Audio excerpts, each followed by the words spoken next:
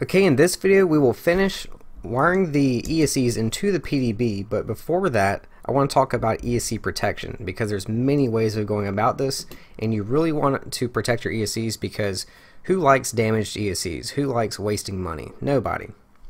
Your first option, and this is actually something that I don't recommend, is going to be heat shrink, the stuff that comes on the ESCs once you purchase these.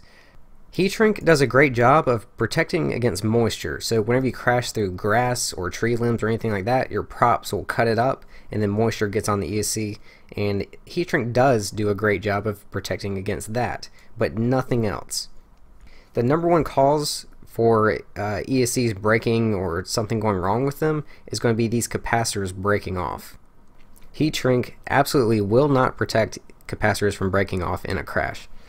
Not only that, but I also don't like heat shrink because ESCs do get hot, and when heat shrink gets hot it shrinks, but it can only shrink so much, and you will notice that over time the heat shrink will try to shrink over these tall components on the bottom side until eventually it will wear a hole into the heat shrink, and then once one of these electrical components contacts the carbon fiber, because there's no heat shrink in between the two anymore, carbon fiber does conduct electricity and your ESC will fry.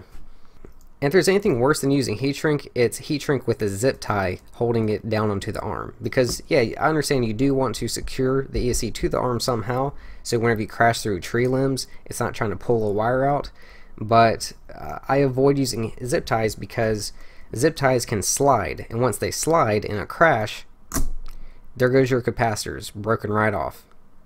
Now I know a lot of guys do use heat shrink and zip ties, and that's perfectly fine. Once again, build your multirotors how you want to build them. I'm only giving you what I personally do, and this is just my advice.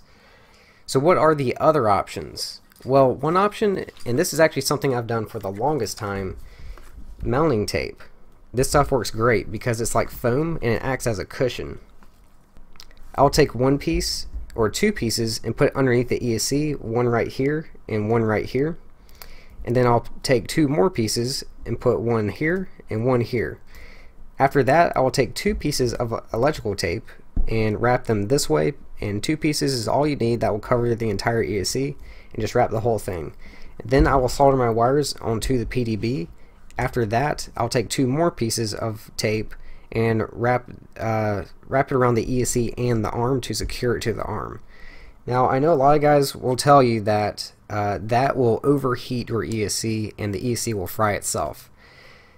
That is something of the past. The technology has increased so much in the last year, year and a half, even 2 years, that ESCs overheating and frying themselves is virtually non-existent. So if anyone tells you that, they're probably an old school guy that's been around for a long time, and that used to be true, but not so much anymore. So you do not have to worry about them overheating. I've been doing that for the last year, and I mean, it works great. Your other option will be an actual ESC protector, and you can get 4 of these for $2.50 off of Banggood. Here we have the Racer Star 30 amp V2s, and we see that it does fit these ESCs great.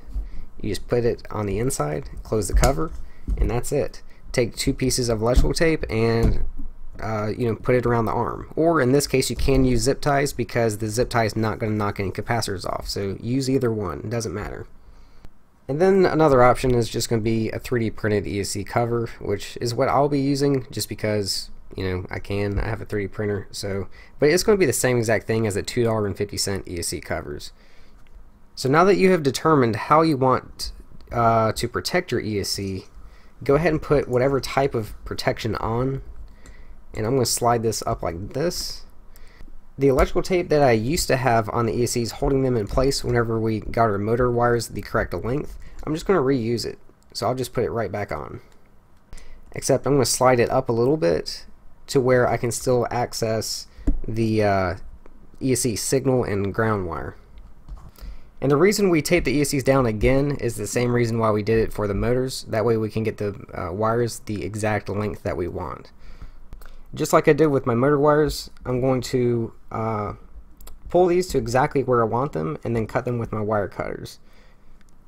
Now I'll just take the wires, trim the whenever I cut these, I just make a little like slice in it, and then I pull the rest off with my thumb. You don't have to cut all the way around, but I'll just do this for all of the 8 wires. Now let's pre-tin all the wires.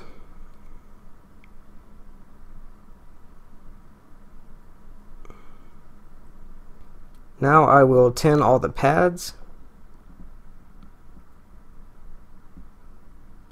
and then go back to the ceramic tweezers to solder all my wires on, because I don't want to hold them with my fingers. They do get really hot. And there we go. Now let's go over to the second multirotor. Actually, this is multirotor number 1. And because we're using the Dodo with its custom PDB, the pads are here on the corners, which makes it keeps the wires nice and short, very clean looking. So I'm going to do the same thing, and I'll be right back. Just a little side note: whenever I use my tweezers to solder these wires on, but I just get them on the best I can. But just to make sure that I am getting the best solid connection possible, I use the blunt side of my razor blade, and I use that to put pressure on the wire, and then I reheat the solder and press down, and that way the wire is getting the most surface area or contact area onto the pads, and that way you're not, I don't know what I'm trying to explain, you get the best contact that way.